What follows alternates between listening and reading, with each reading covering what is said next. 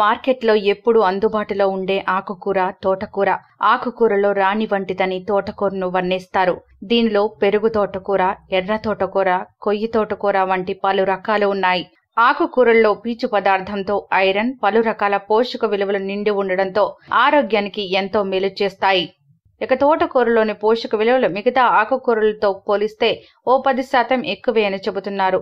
దీనిలో ముఖ్యంగా కెరోటిన్ అనే పదార్థం సమృద్ధిగా ఉంటుంది. శరీరంలో కెరోటిన్ విటమిన్ ఏగా మారుతుంది. విటమిన్ ఏ చర్మాన్ని ఆరోగ్యంగా ఉంచుతుంది. కళ్లకు సరైన చూపునిస్తూ రేచీకటి రాకుండా కాపాడుతుంది. ఇక తోటకూర తినడం వల్ల ఎన్ని రకాల ఆరోగ్యకర ప్రయోజనాలున్నాయో ఇప్పుడు తెలుసుకుందాం. రెగ్యులర్ గా తోటకూర తింటూ ఉంటే కనుక రక్తహీనత నుంచి ఉపశమనం లభిస్తుంది.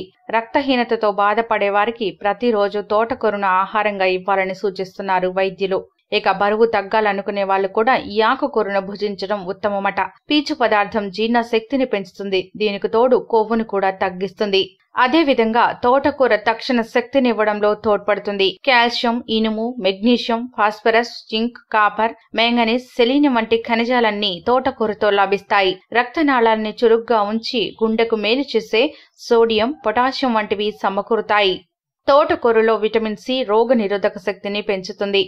తాజా తోటకూర ఆకుల్ని మిక్సీలో వేసుకుని మెత్తగా రుబ్బుకున్నాక తలకు పట్టించుకుంటే మంచిది. ఇలా రెగ్యులర్ గా చేస్తూ ఉంటే కనుక జుట్టు రాలే సమస్య తగ్గిపోతుంది. అలాగే చుండ్రుతో బాధపడుతూ ఉన్న వారికి కూడా ఈ టిప్ బాగా పనిచేస్తుందట.